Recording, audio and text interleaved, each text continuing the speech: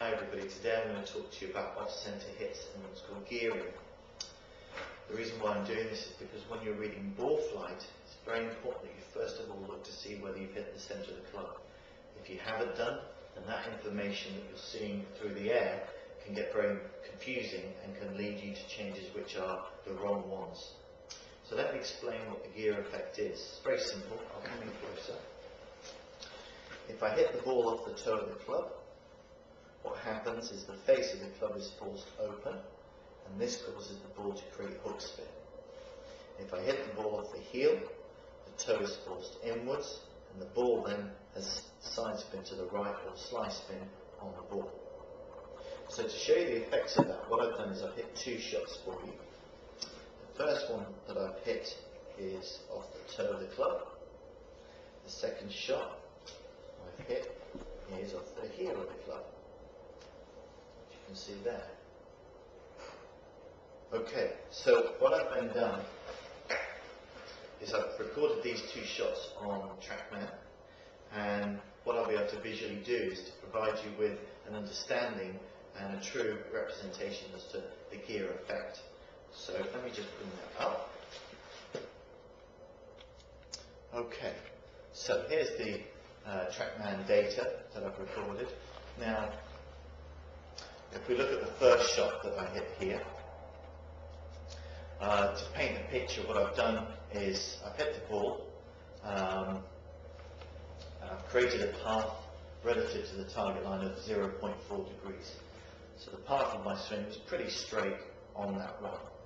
I'm going to show you the ball flight of that run. There we go. So there's the path of my swing. And the club face, as you can see, is a little bit open to the path or right of the target. So it's 1.5 degrees to the right. Now, if we look at now the picture of that shot, it's actually got hook spin or draw spin. It's gone to the left. So this is the effect of gearing. The ball has got 7.1 degrees of tilt on its axis to the left. And yet, that ball, if it had struck out of the middle, would have started right at target and had a little bit of fade spin. So you can really see what the influence of the toe contact has. Now the second shot that I've hit there, I've hit that ball with a club path of 0.4, with a club face that's pointing left, so the face is in red. So you can really see how closed it is. So when you look at that there, the ball should have started left and then hooked.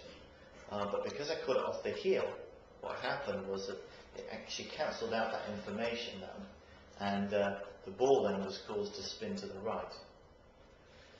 So hitting the middle of the club face is absolutely paramount, as you can see, to the effect of hitting the ball on target or hitting the desired shot. So when you're practicing, if you can focus primarily on the strike first to see if that's at the middle, and then if it is, then you can read the flight of the ball from that information.